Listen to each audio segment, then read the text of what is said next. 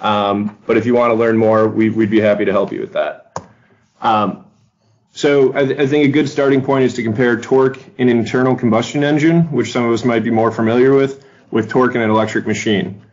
So if we look at our graphs on the right, I have what we call a torque speed curve for both an engine and a electric motor, where we have speed of the machine on the x-axis. So on the top one, that's the speed of our internal combustion engine. And then on the y-axis, we have torque, and that's in newton meters. And what the curves are is how much torque the machine can produce for a given speed. So in the engine, at 1,000 RPM, we can produce about 180 newton meters of torque. At 3,500 RPM, we can produce about 235 newton meters of torque for this example. And then at our max speed, which is somewhere around 6,500 RPM, we can produce about 120 newton meters of torque. And what we see from this curve is, one, that we can't produce any torque at zero speed in the internal combustion engine, and two, that torque happens at a very specific point. And then also paralleled with this is maximum power happens at a different, very specific point.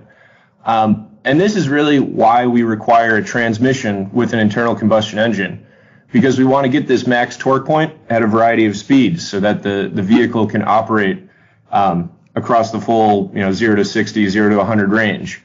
The fact that there's no torque at zero speed also is the reason that vehicles need a clutch.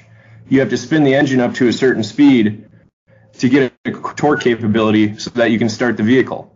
So these are some complexities that are necessary for an internal combustion engine. Now we parallel that with the electric machine, where we have the same graph. We have speed on the x-axis and torque on the y-axis, and our capability curve. And at zero speed, the electric machine can produce maximum torque.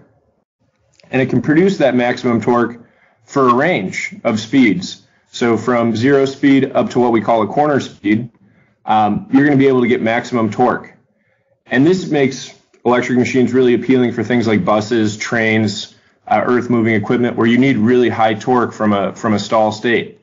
And then once we hit what we call our corner speed, we have to start sacrificing torque to get increased speed.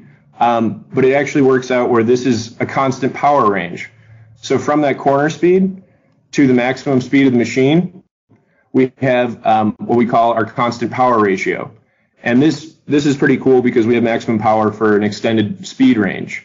So this allows us to eliminate a transmission and a lot of times clutches from a pure electric vehicle, from a pure electric machine. And these electric machines can spin at very high speeds, up to about 20 kRPM for the high power applications. And they may still require a gearbox. And I mentioned the gearbox because that's going to be a big part of torque ripple and why we care.